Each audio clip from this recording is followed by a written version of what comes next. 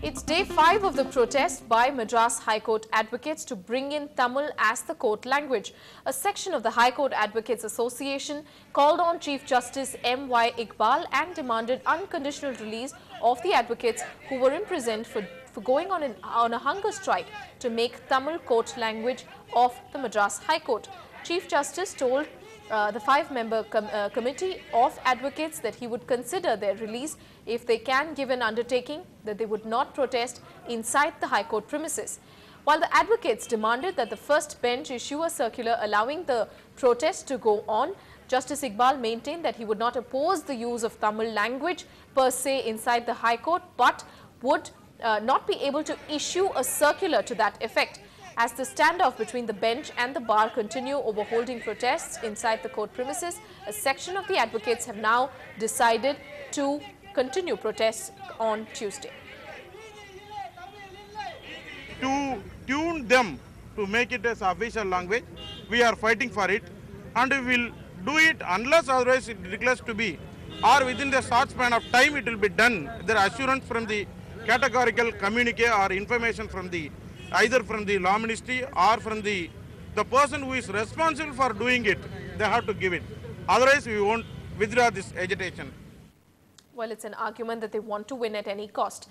With the Tamil Nadu Chief Minister's pet project, the World Tamil Conference, likely to take off tomorrow, the opposition parties in the state, especially the AIADMK, is organizing protests across Tamil Nadu advocating the lawyers' cause. Amma has given her full support to make Tamil a court language inside the Madras High Court. The AIADMK's allies MDMK and CPI have also joined the statewide protest. A mass protest across 45 towns and a request to the President herself to make Tamil the court language in the Madras High Court. That's the AIADMK's plan of action as the DMK-led government goes all out to make the World Classical Tamil Conference a huge affair.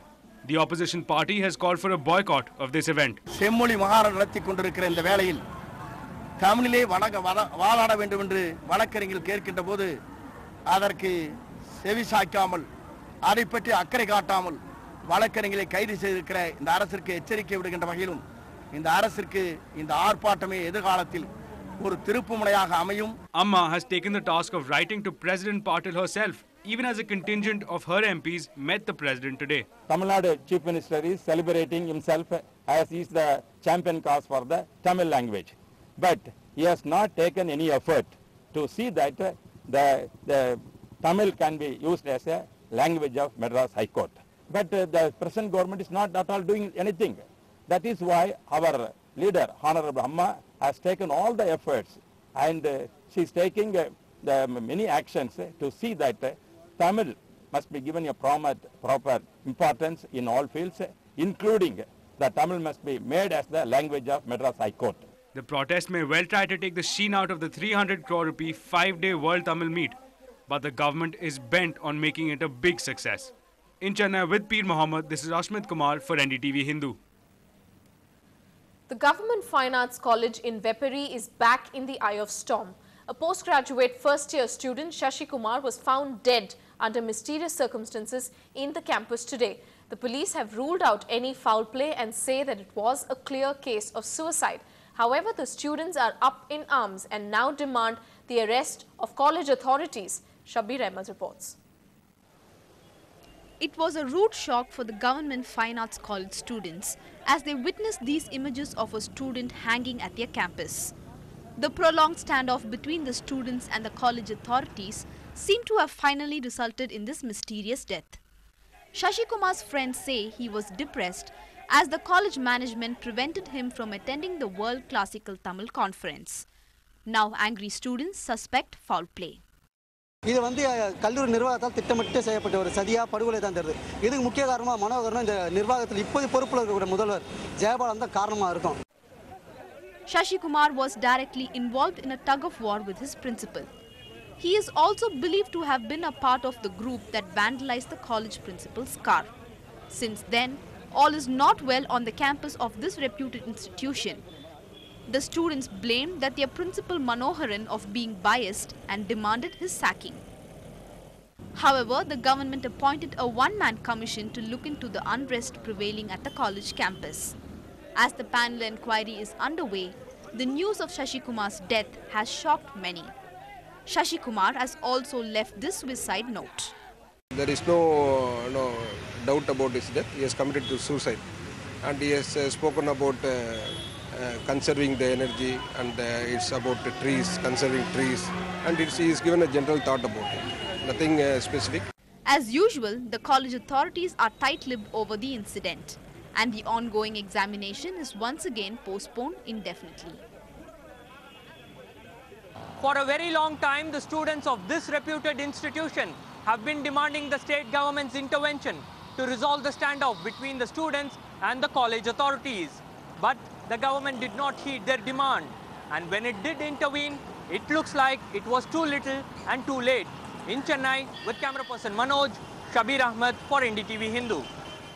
From one shocking report to another, you've heard of massage parlors, and what if you came to know that a brothel was actually operating inside that massage parlor? But Shabir, my colleague who reports crime, is now saying out of this report that actually it is a mobile prostitution racket that seems to have been rocking the city of Chennai for quite some time. 20 people have been arrested in 24 hours in just related to this very racket. And the police say that the recent death of a Telugu serial actress at a resort in the city has triggered off the hunt for the flesh trade racket. And Salim has more. These 5 men were the latest catch in the police's dragnet. 7 women who were arrested alongside were sent to the rehabilitation home in Mylapore, while the men are lodged at the Purel prison.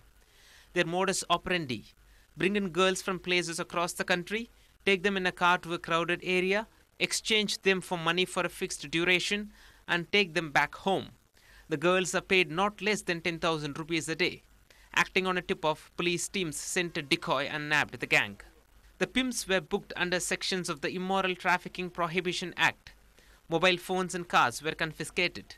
On Saturday, 2 Manipuri girls and 2 Nepali girls who were employees of a massage parlor but were allegedly indulging in sex work were rescued and sent to a government home in Mylapore.